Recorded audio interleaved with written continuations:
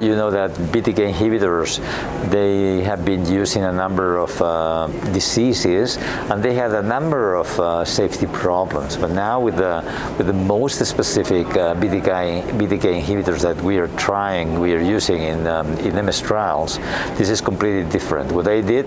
was to describe what has happened up to now, mainly from the safety point of view with Evobrutinib, which was the first, and in fact the only one, the first BTK inhibitor tried in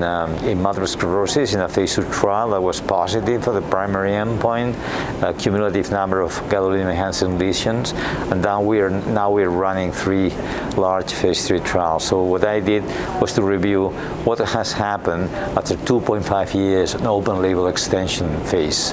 and luckily everything went well, no new red flags, and apparently quite safe molecule.